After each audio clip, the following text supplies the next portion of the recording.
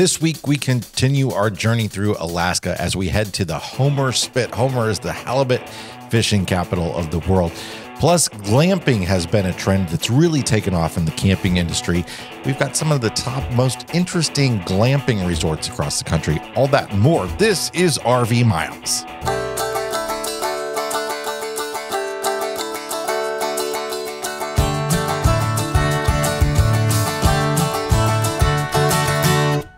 Welcome to episode number 313 of RV Miles. I'm Jason. And I'm Abby, and we are two RVers who, along with our three boys, have been crisscrossing North America on one epic road trip since 2016. Here at RV Miles, we talk all things RV and outdoors, from industry news to national parks and a whole lot more.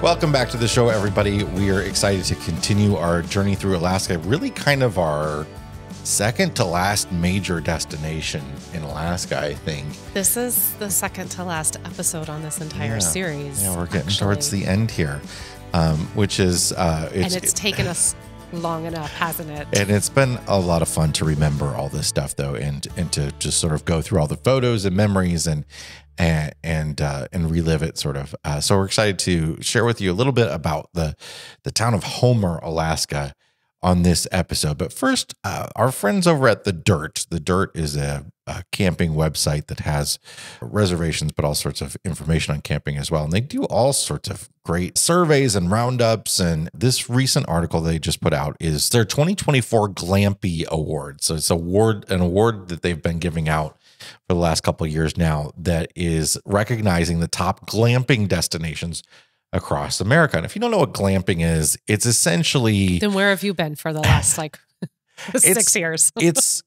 a lot of people will call RVing glamping.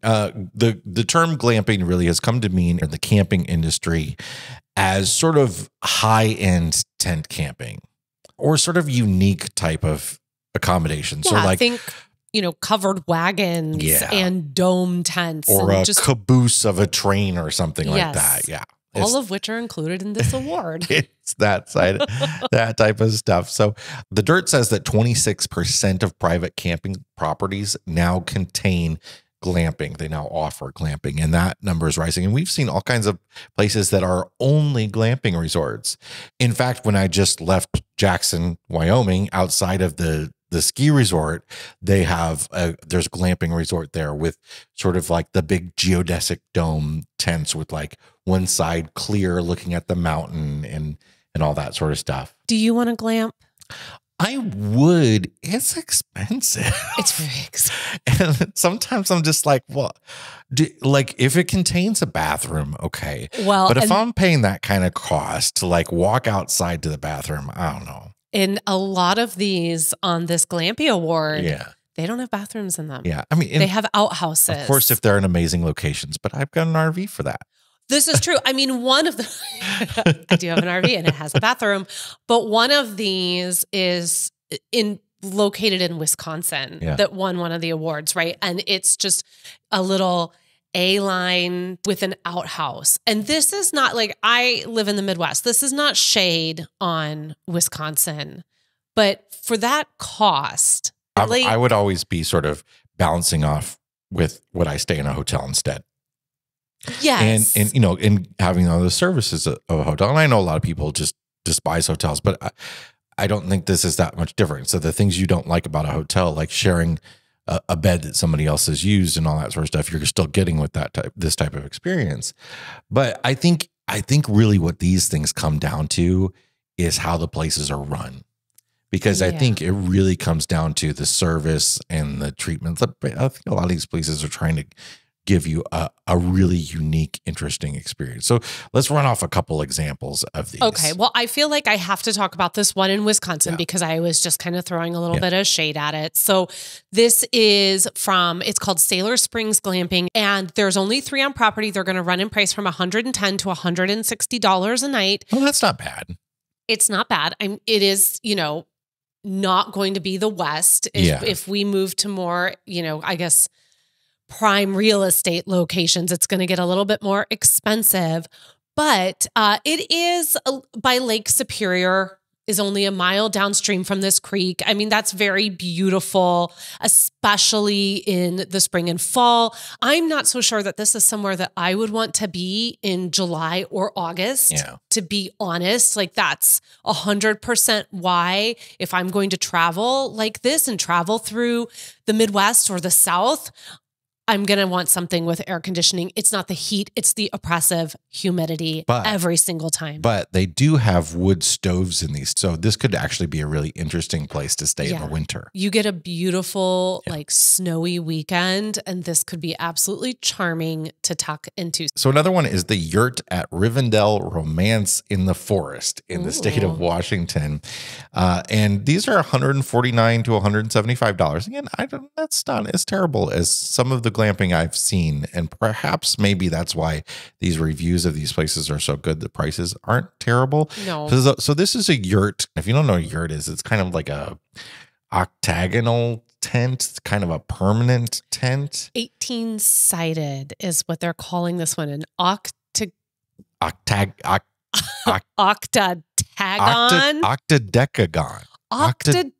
I've never heard that word before, because 18 sides. It's 18 sides. Yeah. Okay. So octadecagon. Wow. So this is the description. You might want to brush up on your Elvish before booking your stay at Rivendell, an octadecagon 18-sided yurt-style cabin set deep in the Washington woods, a little over an hour from Portland, Oregon. Dreams of Ents are highly likely as you slumber in one of the 2 Murphy beds inside the entirely wooden cylindrical space. The cabin has a full bathroom and fully outfitted kitchen, dining room, and wood stove. And you can hike through the mountains, the Columbia River Gorge. There's an outdoor grill. And it's wheelchair accessible except for the hot tub. Oh, there's a hot tub. So there's a hot tub, the bathroom, the kitchen. You want to know why I don't want to go here? I am not a fan of all the Lord of the Rings references. It's a hard pass for me. I love that. No, it's a hard, that is a total, having dated someone for an extensive period of time who was whose family was really into Lord of the Rings. Whoa, would have been kind of when the movies came out then too, right? Yes. Yeah. Oh, yes. But this was, I mean, to the point where, and I think we have tried to actually listen to the audiobooks in the car. We didn't listen to all of it, but no, we stopped because it was so boring. The guy that I used to date, so he and his father, and then 2 other friends of mine, 2 other guy friends of mine, they used to go every year to Colorado, and they would pick a different 14er, and they would go out for a week, and they would summit the 14er in Colorado. And it was always the 4 of them. And every year, they would always listen to the entire Lord of the Rings trilogy there and back. Whoa. Right. Every year. Every now and then there's like a social media post I see out there that's like, what book is worse than the movie? You know, because usually the whole thing is like the books are always better than the movie. And my response is always Lord of the Rings. And I know I'll get some flack from that because I just think. No, it is. I think it is so overwritten. It needs a good editor. There is an entire section. And now I like the movies for the most part. I tend to really, really dislike Frodo and Sam. Yeah. I really dislike Frodo and Sam. Yeah, dislike them in the books too. I like them more in the books than I do in the movie. But the movies themselves are fine. They're, and part of that is because they did a really good job. And because I've read all of the books. I've read The Hobbit. I've read all the Lord of the Rings. Remember, I was dating a guy who was really into it. So by extension, I was really into it. And there's just sections. Like if you remember when we started listening to it and we got into this whole section about Goldberry and whatever his name was, and they had Tom Bombadil. I just try so hard to forget There's a him. reason they're cut from the movie. Oh my goodness gracious! And it goes on and on. Yeah, and now that said, friends of the show, Jesse and Rachel, who have a great Instagram, the Taste for Adventure, you should go check them out.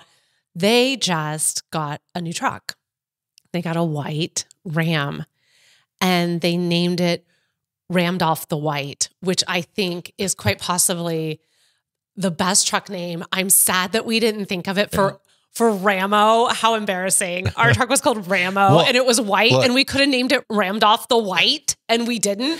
See, I love Lord of the Rings. I really do. I love the movies. Ian McKellen is just like the books phenomenal. Are just too much for me. It just are. And I even love that, like that animated, that old animated version of The Hobbit. I really like a lot. Oh, I don't remember this. It's good. I'm sorry. The only one I know has Watson. I don't. In it, I don't love the new Hobbit movies. Anyway, glamping is this thing. This How dare you? Fun. The Hobbit reunites Benedict Cumberbatch and Martin Freeman together. Because Cumberbatch is the voice of Smaug, the dragon. Does that count as them being reunited?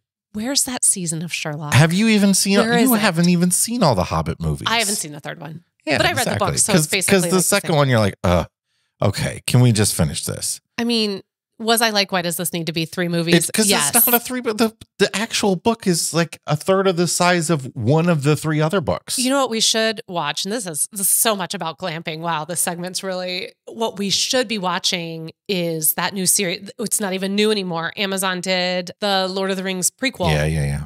Do you think it'll have Liv Tyler doing a really deep voice in it? Because that was always a favorite part of mine too. Yeah, I mean, at least she is accurately an elf, but...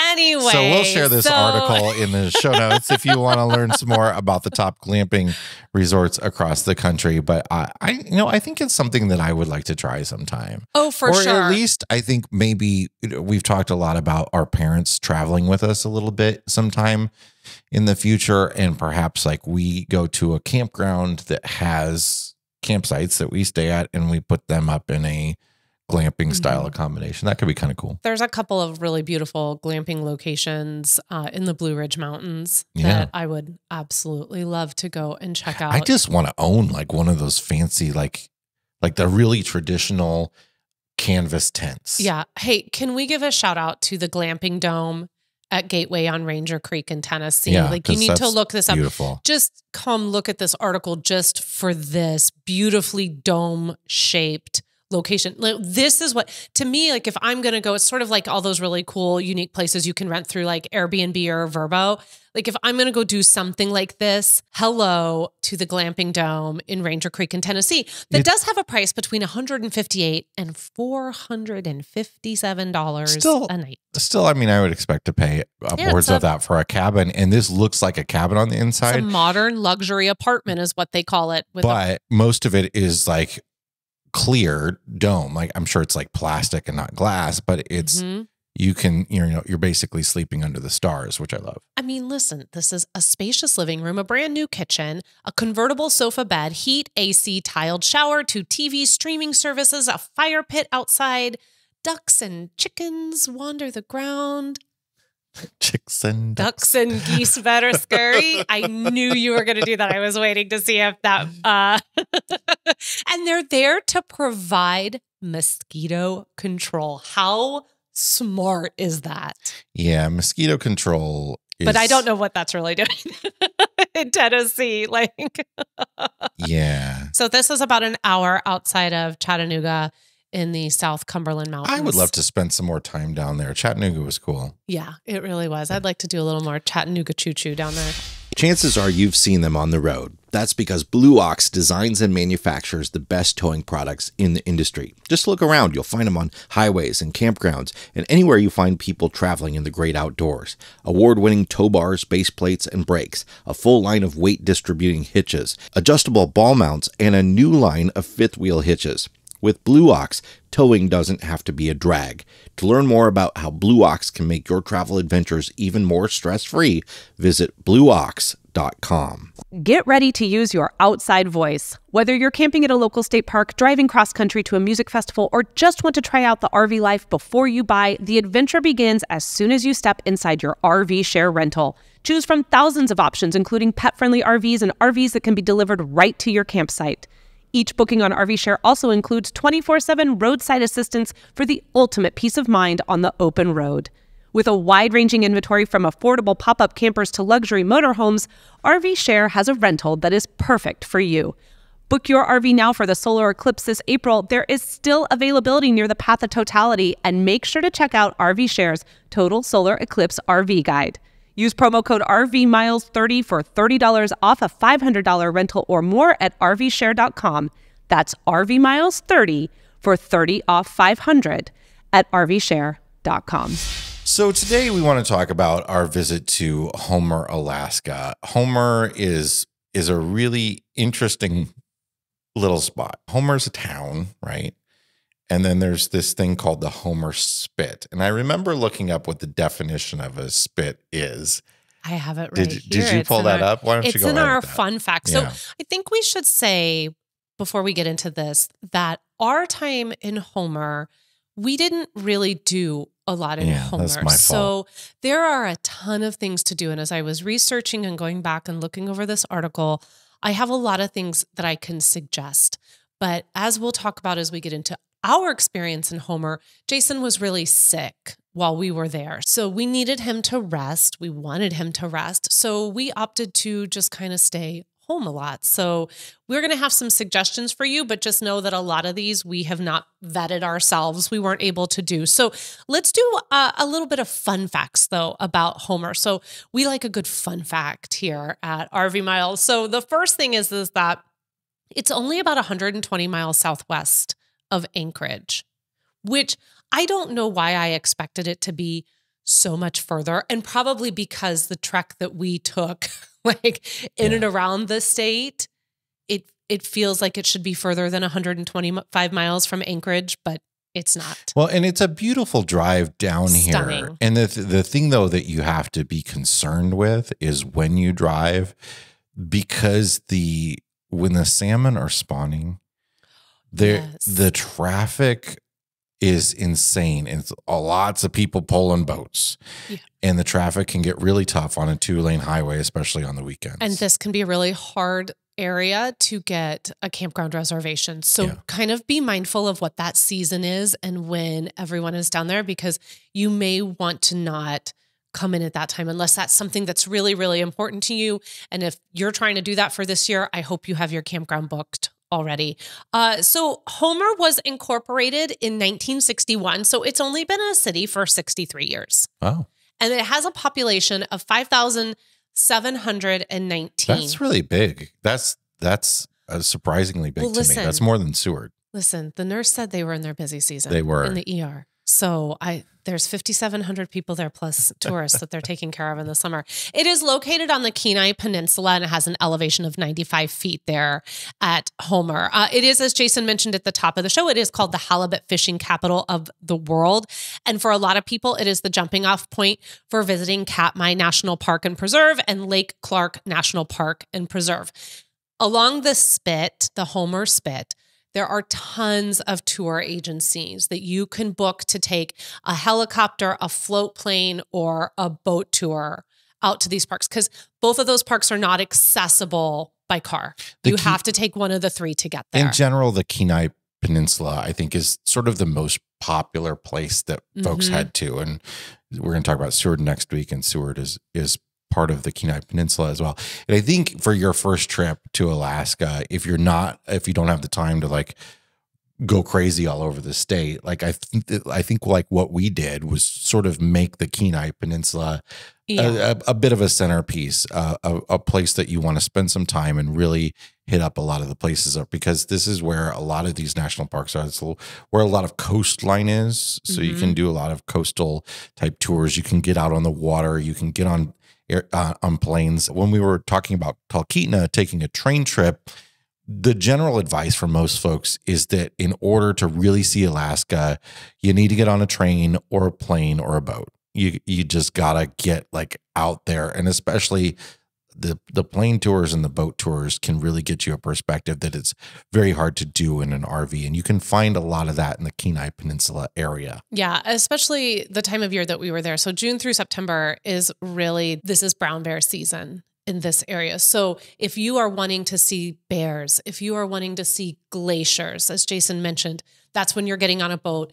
that's when you're getting on a plane, really. And we'll talk about some of that when we get to Seward, which is going to be our very last discussion, because I did do a boat tour that offered some of these options to see some of what makes Alaska so incredibly special. But here in Homer, from June through late September, this is where brown bears are congregating.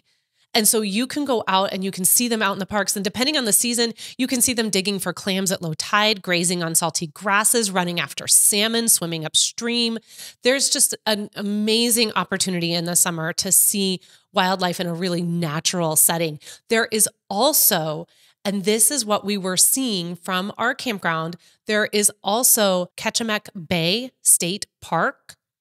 I apologize if I said it wrong. I couldn't quite hone in on exactly how to say it. I got a lot of different pronunciations, but it is Alaska's first state park. It is not accessible by road, but it has a stunning glacier and mountains and forests and oceans and all these rock formations. It's everything that you can see in this park. And that is the glacier that we were seeing from our campground. Mm-hmm. Was this state park. So there are so many opportunities, so many things I wish that we could have done while we were in Homer, but it wasn't realistic. And that's kind of the thing about a big Alaska trip like this. You really do need to build in time to just rest. I know that sounds crazy when you're like, oh my gosh, but I'm in Alaska and I've only got 3 weeks. You burn out fast. And, burnout sometimes leads to illness. But also, budget-wise, these are all fairly expensive tours. Yeah. And you just want to, it's worth it to save some money and have it for some of these. And you can't just do 100 of them. Right? I mean, you could. Maybe your budget is totally unlimited and you've been saving for a long time, and that's awesome. And I hope that that is the case and you can do everything your heart desires. But for us, for sure, we really had to, having just done that train trip in Talkeetna, which cost our family about $600 to do.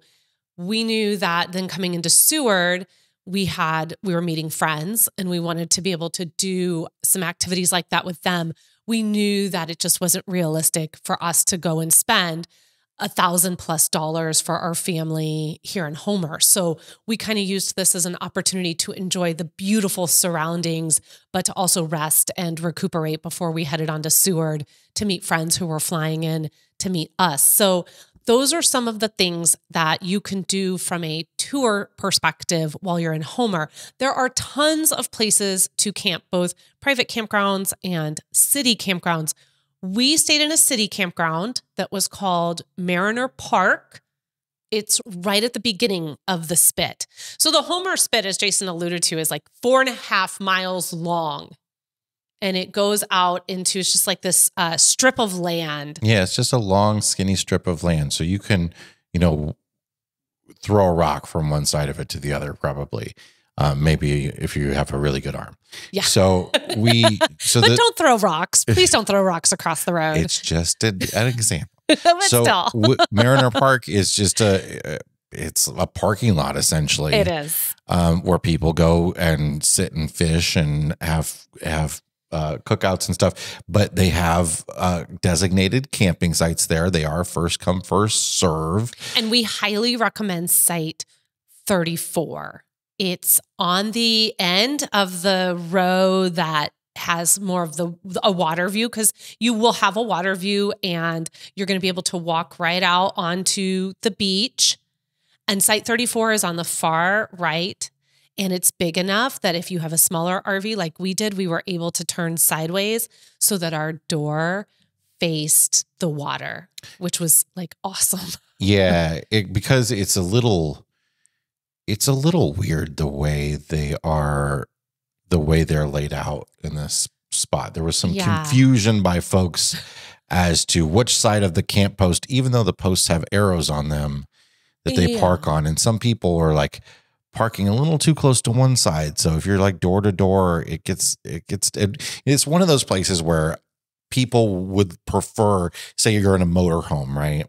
You would probably prefer to pull in and have your front windshield facing out on the bay. Yeah. But if you're in a trailer, you would back in as you always do, because you can't pull your truck out onto the beach or whatever, right? So you end up having people door to door, and it gets a little weird. And there was some anger happening with that, with a few people that were wanting the spot next to us and stuff. And like, that was weird. That was, and you know, thankfully, again, because we were smaller, 25 feet, we could fit into our spot with our door. You know, we could fit in our spot sideways and stay in our spot. And so each spot also has sort of a path that, like, our spot had a little path that ran to it. And then kind of up the hill a little bit was our fire pit and a picnic table.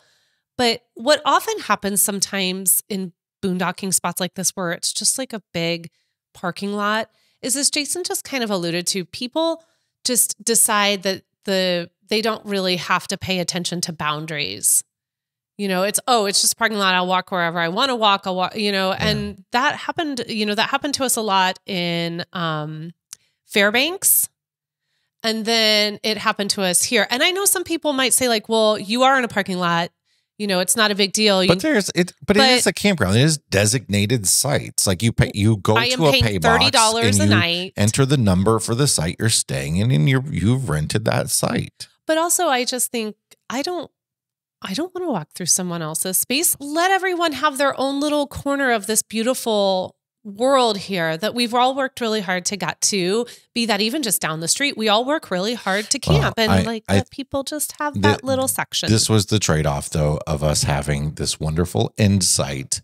It's just, this is where people wanted to cross through. Yeah. And so that is something to remember, is that we had some people that were really respectful of that. And everyone kind of was like, you know, made their own little corner of the world, because we were there for about a week. And then some people just were like, there are no rules. This is a free for all. I'm just going to walk through wherever I want to walk through it. I'm going to set up shop wherever I want to set up shop. And, you know, we're all different RVers, and you have to be flexible and fluid, and shut your door when you want to complain about it, so your neighbors don't hear you. It was one of those places where we really just sat and camped there. We did. The view was so stunning. Just so gorgeous. We did stay one other place in Homer because this was dry camping here. We needed to then dump and fill and, you know, charge up batteries and stuff. We didn't have the clear skies that week. So we did go to a KOA for a night, maybe two. We did two nights at the KOA Homer Baycrest, and we paid about $77 a night. So the private campgrounds with the full hookups, those are expensive. And tight sites. We weren't in one of the premium sites either. We were up against the road, really near the exit. Yeah. These were brand new sites that they had just kind of laid gravel down right before we arrived. I don't mean just close to your neighbor. I mean difficult to get into tight sites. Yeah. And it is in a wonderful location. Some of the sites have a gorgeous view, although we were fogged in the entire time we were at this campground. And of course, $70-some a night is kind of expensive, but you're going to find a lot of that for the full hookup stuff in Alaska. And pretty much all the full hookup stuff we saw in Alaska was tight. And well, I mean, we were paying $30 a night to dry camp. Yeah. So for $47 more a night, we were getting electricity, we were getting sewer, we were getting water, we were getting access to laundry. You know, we were kind of paying for the amenities because it was time and we needed them. And there's a couple of private campgrounds or I think at least one that I know of on the Spit as well. And they take reservations, I do believe. So there are other options besides just the two that we mentioned. But again, it's kind of one of those things where you have to be really flexible with the first come, first served sort of thing. Like you don't know. We opted to come in on a weekday in hopes that we would have more options for first come, first served than if we tried to arrive like on a Thursday or Friday. We came in the early part of the week. I think it was like a Monday or Tuesday, and we didn't stay too far. So we didn't have far to drive to get to Homer. We wanted to make sure that we could get there and find a place. And if not, then we were going to have to figure something out. Have your backup to your backup to your backup, right? Especially as you're traveling around Alaska and utilizing a lot of first come, first served campgrounds.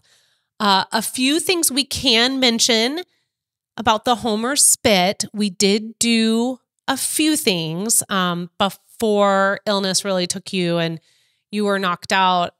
We can recommend the Boardwalk Fish and Chips. The whole sort of section of the spit where it's like the retail shops and restaurants, it's all sort of a boardwalk wharf type feel. So you go park in like a city parking lot, and then you can walk up and down all the shops on the wharf. So we did that, and then we went to this fish and chips place. Yeah, it was really good. It was delicious. And there's a lot of art galleries here too. So there's a lot of opportunity to see local artists and get some souvenirs or some art to take home from Alaska. Seafood restaurants abound on the wharf here. And this is there's several kind of, it's like broken up into different sections of like shopping districts almost along the spit. So there's a lot to do. You can easily spend a whole day there. Of course, we enjoyed some delicious coffee from Coal Town Coffee and Tea. We really liked that. I went there a couple of times. And in fact, from Mariner, there is a path that walks, you cross the street, and there is a path that'll go the whole length. You can ride your bike all the way to the end of the spit. So if you have your bikes with you, that is an option as well. If you don't want to drive in, you can do that 4.5 mile bike ride, stop, eat, have a good time, take your bike back to the campground. So that's kind of really all that we did was we ate and we drank coffee, and then I got sick, and so we took Jason to visit the ER. We don't need to get too deep into this because we talked about it when it happened. But essentially, what happened is my neck just got so stiff that I couldn't turn my head. And at first, I thought it was like a muscular thing or something, and then it was very clear that this was not normal. I couldn't move my neck at all. And we went to the ER. In the ER, there is wonderful, brand new place. And we joked about this when we talked about it last time. We get in, check in, sit down in chairs in the lobby, and I'm not kidding, sitting down for like 5 seconds before somebody came to the door and called my name. And then they were so apologetic for the wait. Yes. And we are used to, Chicago emergency rooms waiting 6 hours, that kind of thing, right? Yeah, when you're like seriously ill. I remember one time I was in an emergency room in Chicago. Remember when I had meningitis, which could have been what I had here. Who knows? Because they never found out what I actually had. But I did have some sort of virus that was causing this. They think like crazy swollen lymph nodes. My lymph nodes were very swollen. That's what it was. But of course, we took him and they ran all kinds of tests on him because of his past history with the brain infection, the viral infection, or the bacterial. They ran all these tests on him because everyone was like, whoa, what's going on with this guy? And we don't know. Yeah. Just Jason. But do you remember when I had meningitis in Chicago? We had really kind of just started dating. Oh yeah. You were at Cook County to visit me. I went to Cook County Hospital, which, I didn't have insurance then. It was the free hospital in Chicago. College students. Actually they did, they did a fantastic job there. It's just a very busy hospital because it's the free county hospital. Mm-hmm. But there was a guy there when I was waiting in the lobby that had a drill sticking out of his knee. Mm-mm. I mean, all of it, like the drill attached to the drill bit in his knee. Ooh, and you needed to trigger warn that because I was not expecting that to be what you just said. He had it like wrapped in a towel. And you would think that that's the kind of person that they'd be like, oh yes, come right on in. He sat in the waiting room in the chairs. Wow. Wow. Well, I mean, after Henry was born in 2013, and it's a story for another day. I might tell it someday as a detour, because I know a lot of people have asked and have been really curious because we allude to it from time to time. But after he was born and everything that went through with that, and I came home, and they sent me home way too early. They never should have sent me home after only 3 days. And they sent me home, and I was going back and forth to the NICU because Henry was still in the NICU.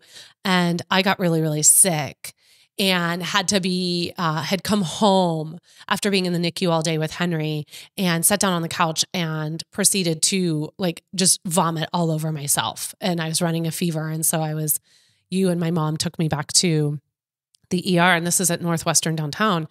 And I laid in your lap, just feeling like I was going to die, I think for like 4 or 5 hours. Before I finally got admitted and then got admitted back into Prentice Women's Hospital. And that was a good hospital. And that was, I mean, that's one of the top hospitals in the country. And, but it's downtown Chicago. And, you know, unless I guess, I mean, maybe even, I guess I couldn't say unless something was sticking out of my eye, because clearly the guy with the drill was like, no, you're fine, sir.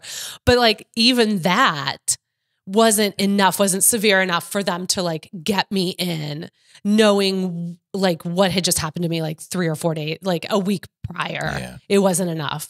And so when we are sitting there and they call you in, both of us are just like, what? Wait, are you sure you have, is there another Jason Epperson There's like here? nobody else there. And they're talking about they're in their busy season, whatever. And they're like, we're going to run all the tests on you. And they did it right away. And I thought we would be there for the doctor saw us right away. The doctor talked to us for like 45 minutes. Oh, and talked about us about being full-time RVers. I don't even know. Is he still listening? He subscribed to the podcast while he was in there. If you are still listening, you are a phenomenal doctor, sir. Thank you so much for caring that much about my husband. You know what? It's like I'm 43. So I'm at that age where like sometimes you forget that you're getting old.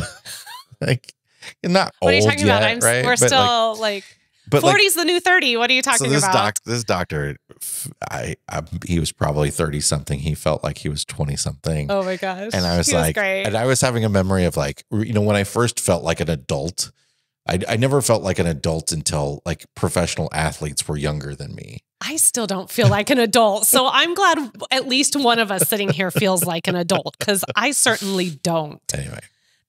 So if you need an ER visit, or if you're thinking like, you know, plan it for when you're in Homer, I guess. Yeah.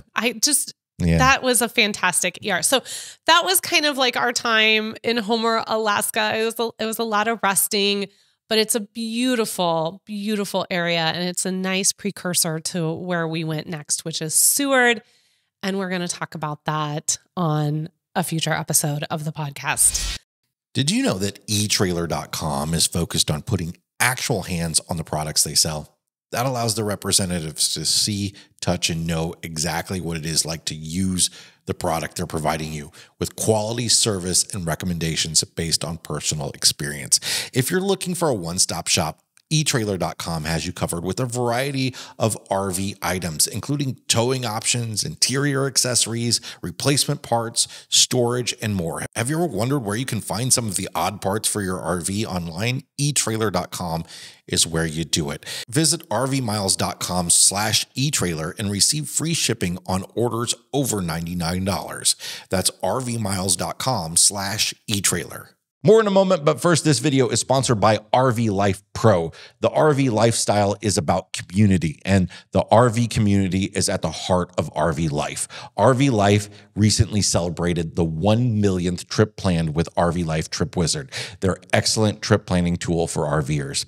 Featuring all the trusted reviews, pictures, and tips from their RV Life campground site, Trip Wizard is often discussed on another long-term RV Life community, irv2.com. RV Life also features several blog sites and over 20 additional RVing forums to serve the RV community. All of this experience and community feedback come together to help create a fantastic RV trip planner and mobile navigation tool, collectively called RV Life Pro.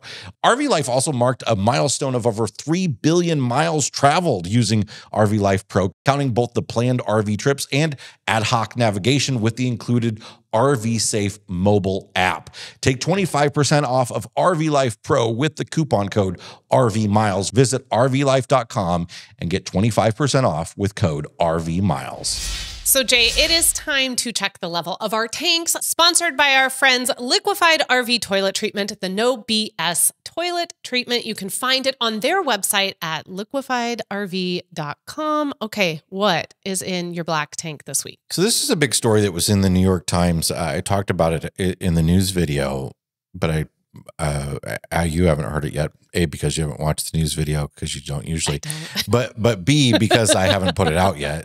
So you wouldn't know about it. But this really shocked me quite a bit. Automakers have been, some of them, particularly General Motors and I think Hyundai and Kia, have been sharing your driving data with your insurance company. Like you specifically, not just like we as a whole. This is how people drive. What they've been doing, if you sign up for like some of their car connected features on some of them, particularly if they have the things that are like, do you want to track your driving and see how good of a driver you are? And us can give you some feedback on how you drive.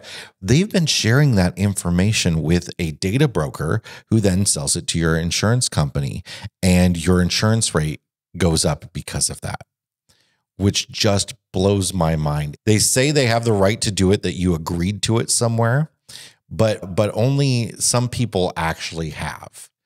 And what the New York Times found is some of these agreements don't have any mention of sharing this data in it whatsoever. So this all came to light because a guy got a 260 some page report as a part of the Fair Credit Reporting Act.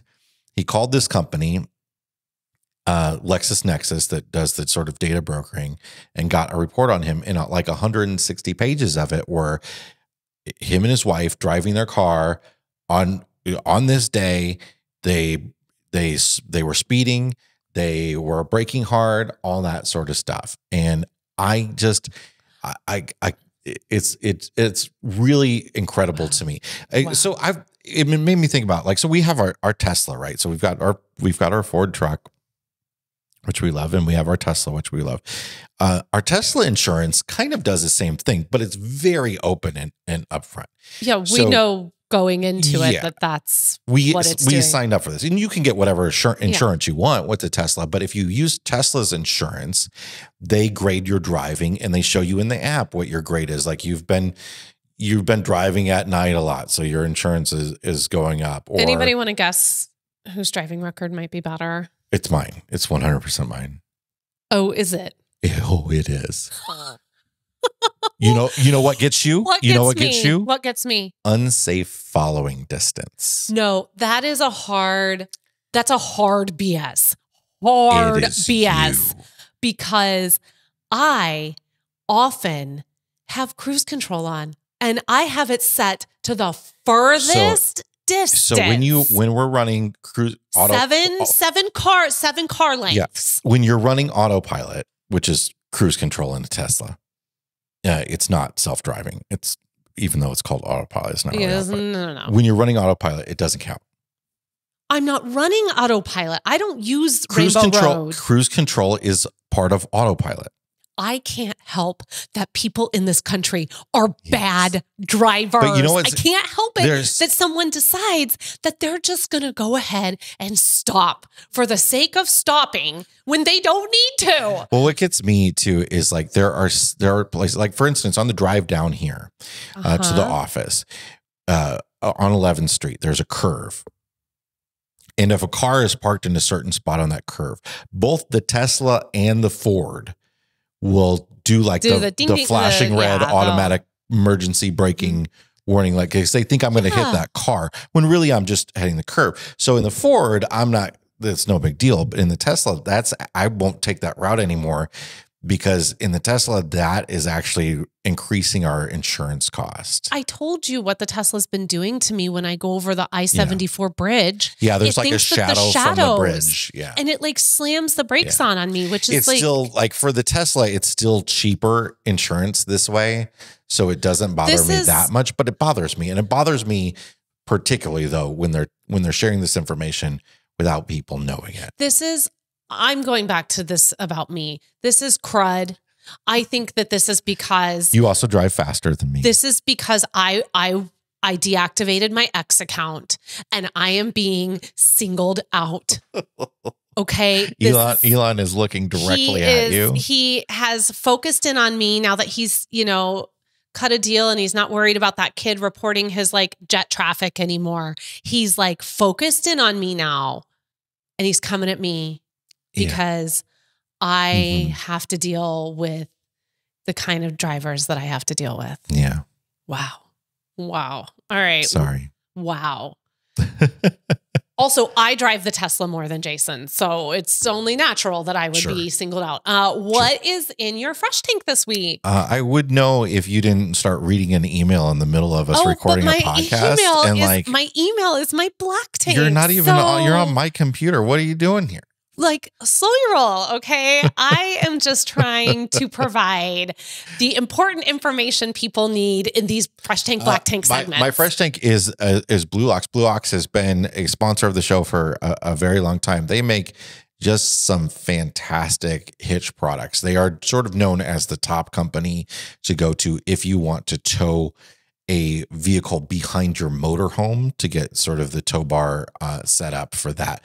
Blue Ox has just come out with custom hitches for cars and SUVs and trucks if you don't have the actual hitch receiver. So if you have a car or a minivan or a truck that doesn't have a hitch on it and you want to add a hitch to it, Blue Ox has just come out with ones they're not like the adjustable type that fit any car. They're actually customized for each individual brand. Oh, cool. And they almost look stock. They're painted really nicely and they fit in really well and mount really well. So they've just come out with that new line. Blue Ox also has an interesting hitch that they came out with several months ago that is sort of like the Anderson fifth wheel hitch.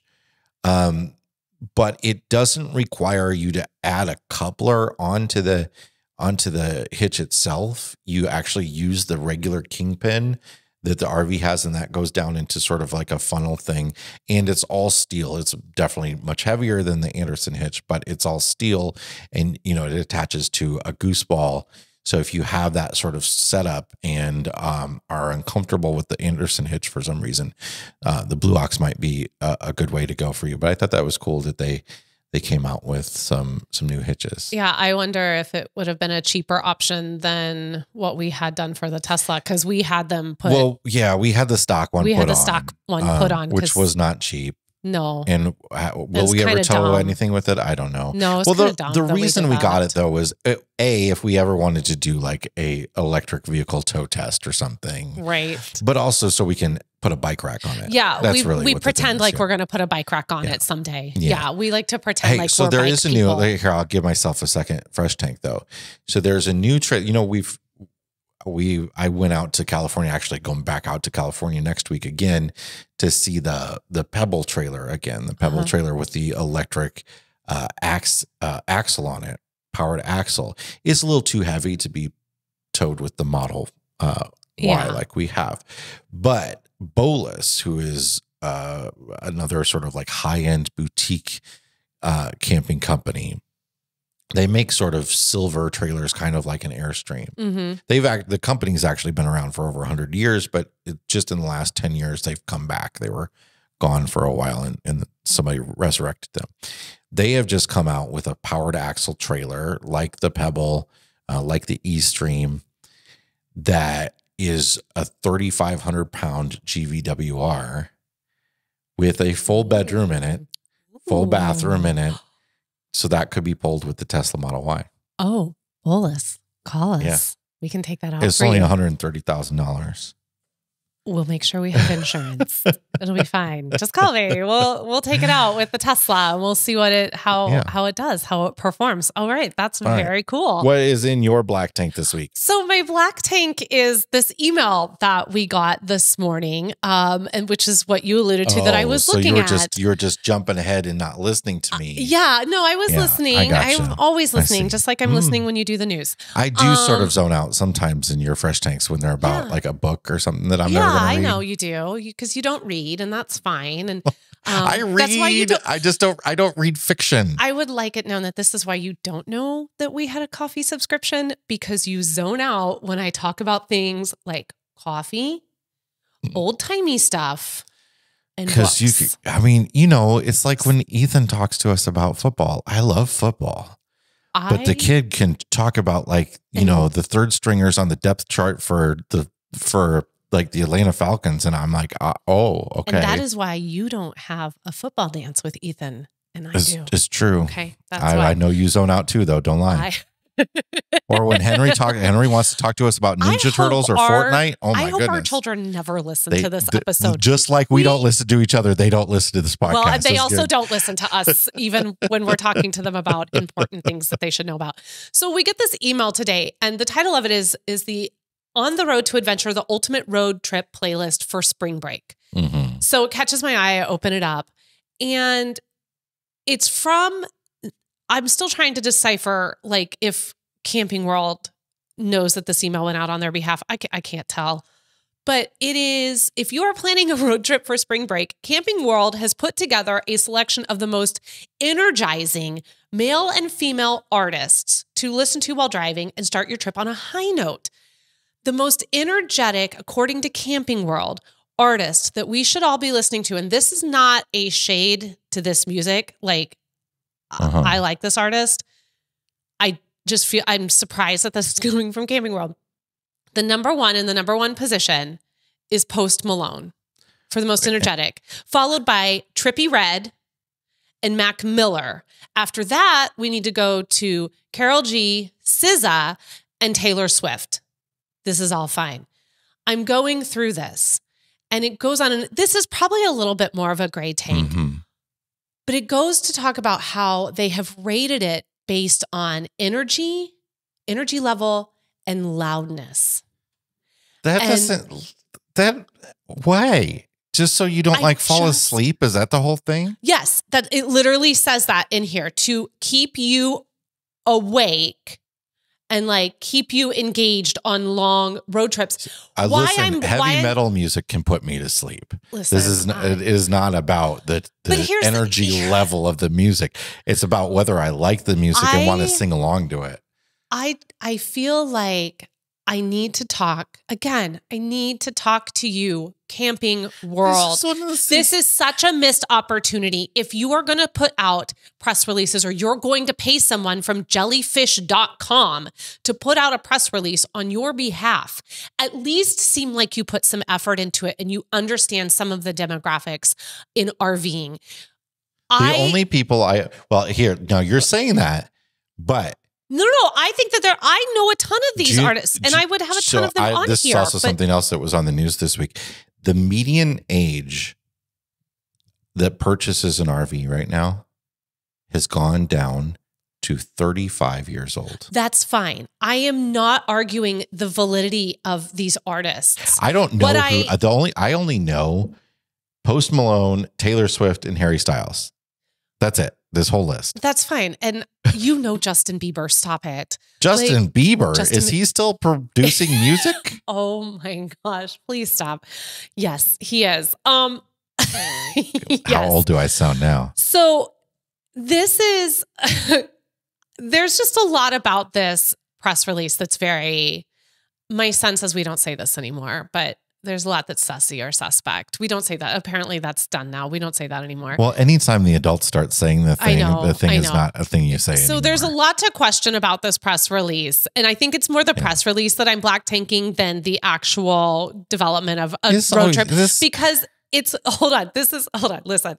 So it is quoted that Connor Lund, an RV expert at Camping World,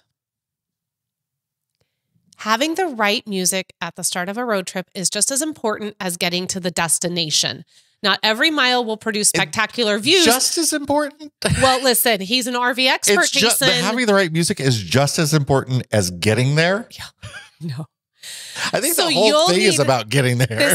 Listen to this though. What I love is it ends with keep the music flowing. So, okay, he goes on to say, so you'll need something to keep you entertained the rest of the time. And what better way to do that than with your favorite tunes? Keep the music flowing when you get to the campsite with the wireless party speaker. So Connor also is selling me something in this.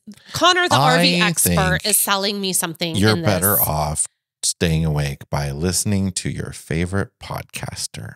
But what is amazing, who is literally, people have commented, we put them to sleep. Right, so maybe that's not the best idea. But the only podcast you need on a road trip is ours and a host of others as well, because there are some amazing podcasts out there that we listen to all the time and are just a little bit more enjoyable. But also, I think that something like this, I would never write about this. How do you rate these artists though? Like at the level of energy, how is that even a thing? The energy level. I mean, all of these artists have ballads, right? I mean, not all of them. Eminem doesn't. So what's amazing is because Eminem's under the loudest list. Well, but now they go on though, even though in the beginning it makes it seem like they're the loudest. They're loudest artists. This is a playlist of loudest art, and I didn't articulate it well at the top of this. I can tell now because of the way you're responding. They're saying these are the loudest artists you should avoid when you're driving. Oh, to avoid any distractions on the road. So you want to listen to high energy, but not loudest. So your loudest male artists artists doesn't my car have a volume knob that I can turn up and down? So you don't want to be listening to any Harry Styles. You don't want to listen to Kanye. There's a lot of reasons why you don't want to listen to Kanye. Travis Scott. You don't want to be listening to Eminem. You don't want to listen to Mac Miller. Your loudest female artist, and I take Harry Styles does not fit in on that list. I take so much issue with this. I take so much issue with this list. Your loudest female artists that would be a distraction on the road: Miley, Rihanna, Ariana Grande, SZA, Taylor Swift, Beyonce, Olivia Rodrigo, Karol G, Nicki Minaj, and Doja Cat. Who do you want me to listen to? You can say a lot of things about Taylor Swift. I don't think I've ever heard I wouldn't. If you asked somebody who's like the loudest artist out there, we have an entire Taylor Swift playlist. What do you want? I can't. I'm not going to not listen to it. This is silly stuff. This is like when they're like, this is what Camping World is spending their time doing, is telling me who they think. And they're not even like, what about like people who don't like listen to this type of music? Yeah. Can I listen to yeah. Does that mean that like Metallica's okay? This is like those lists that come out that are like, these are the 10 most livable cities in the country. And the way they figure them out is by like things like, how far is it to walk to the nearest park? And, on average, and how many different restaurants do they have? And like none of that stuff really tells you the real story. Can we also just point out that a lot of these women are also on the most energetic female you would artist think list. Energetic would also equate to loud, right? Their energetic list is the list of people you should be listening to while driving. Yeah. And then their loudest list is the list of artists you shouldn't be listening to while driving. Half of them are on the same list. And they're on the same list. What is this? Exactly. What is this? Someone got paid to do this. Someone got paid to do this. Camping World's name is all over it. It is...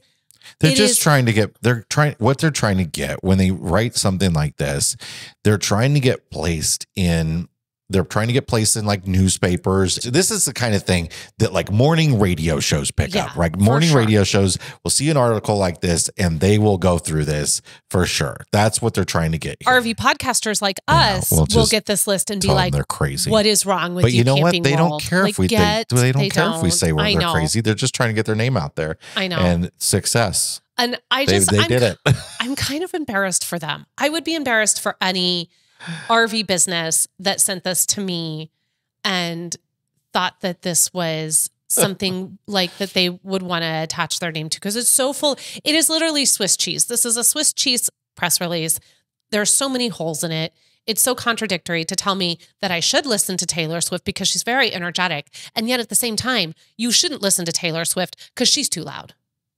Boy, does You're that being too feel... loud. I know that one. I know it. You need to calm down, okay? You need to calm down, Camping World. Okay. All right. What is in your fresh tank this week? My fresh tank is if you are a mile marker member and you're going to listen to or watch the Detour, that is the podcast after the podcast that we are about to do after this, my fresh tank goes to what we just got in the mail recently, which is our YouTube silver play button. So this is what they give out when you get 100,000 subscribers, which we recently just passed on YouTube. So about a month ago. Thank you so much for joining us for that. And we're going to open this up in the detour episode. We are. So a fresh tank to all of you, because this is obviously, we didn't just create 100,000 Gmail accounts and then go and subscribe. It's one option. Well, there's only maybe 100. No, I'm just kidding. We didn't do any of that. But we have our own. I mean, we have like 20 email addresses. So we do. I don't think the kids are subscribed though. I don't think my personal YouTube is actually subscribed to RV Miles, which is probably why it's like the first thing I did. I think I'm subscribed to the RV Miles podcast, but I don't think I'm subscribed to our YouTube channel. I've a highly curated YouTube algorithm. Yeah, you don't want any of that RV stuff in there. I don't want it messing in with my history tea time with Lindsay, night, because we've got the in my Mammoth Club. You know, we've got YouTube on our TV in our bedroom, and every now and then I'll watch something without changing over to my account, and she will not be happy.